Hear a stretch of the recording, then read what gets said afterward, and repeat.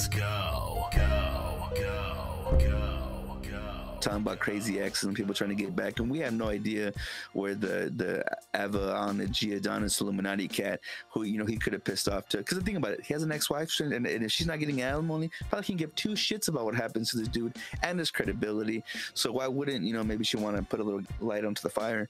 Anyways, this happened in London, and a woman had died after she got shot with a fucking crossbow from her ex-husband, and she had already been remarried for 7 years, had kids and whatnot.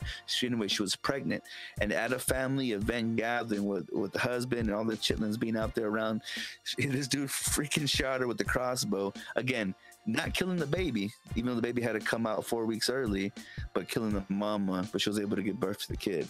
And it's actually funny that you mentioned crossbow. 1 second. All right, he's about to get into some Joe Rogan experience sadness right now, talking about this crossbow. Oh no, for those that are not viewing, he legitimately just brought down a crossbow. Is that a legitimate crossbow you got? Yeah. Is this coming from your Republican in-laws here? Shouts out to my fake Walking Dead crossbow. No, so I bought it thinking it was a real crossbow, but it's just a nice looking toy, so I've been having it hanging up on my wall. But yeah, your boy got a crossbow so I could practice in case the zombie apocalypse ever comes. I want to be the Black Daryl. Hey, you know what? The thing about it, real live round ammunitions make too much noise. That thing though, all you're gonna hear is a if anything. Sick too, but yeah, I had got it when I used to work for good old GW. We could shop at our store with a discount, and we had this joint. I bought it for like $7, and then once I took it down and started messing with it, I was like, "Oh man," I was like, "It's plastic." I was like, "This ain't even no real one," but it looked nice. So it's hanging. Is that where that came from? That's where that came from? From GW. Yo, no, man. See, no, they can't be selling things like that. Looks too realistic.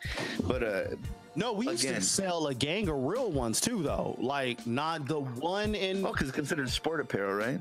Yeah, it's a sport. So anyway. Yo, but I'm just trying to think of how upset does this man have to be, and how bitter are you 7 years later? Like, hey, she's remarried, bro. Like, even if you were getting hit with that element, that ain't popping no more, unless maybe she didn't. But the article refers to it as her husband, and so I don't know if he was aiming for that new husband, but like to get that thing, cock it back, and then I don't know if he had to give some kind of speech before he did it, or if he wanted the element of surprise. I don't know. That just it feels like it requires so much energy. And either way it goes, humans are horrible. At the end of the day, humans are horrible. That's all I gotta say. Because I couldn't imagine. I don't know. I couldn't imagine I don't know. You gotta be a different type of person to. So I am under the belief that I couldn't see myself ever killing someone. Now I can understand self-defense and protecting yourself. Like I'm in a situation and this person's trying to kill me, it's either them or me, then okay, it's survival of the fittest, you gotta survive.